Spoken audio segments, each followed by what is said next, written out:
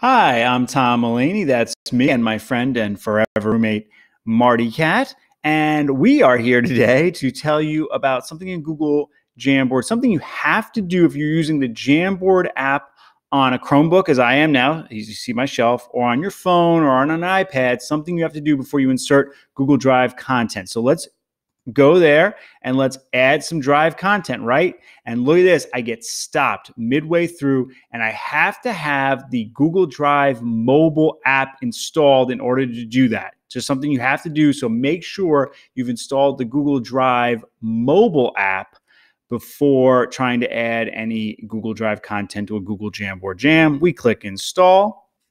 Now let's go back to our Google Jamboard Jam. Let's insert that Drive content. And now I have a menu of places to insert from, but we just want Google Drive. And we go into go get a Google Doc.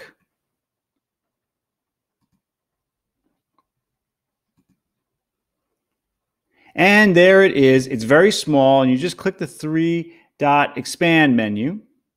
And now you can bring in, and with the select tool, maybe make a little bit bigger. Oh yeah, there you go. And there you get a page. It's really cool. I love inserting from Google Drive, but it's just something you got to be aware of, is that you have to insert or install the Google Drive mobile app. On a Chromebook, it's the Android app, to be able to do that. If you have any questions about this, please comment below or tweet me at Tom E. Mulaney. Please like, share, and subscribe. Thank you so much for watching.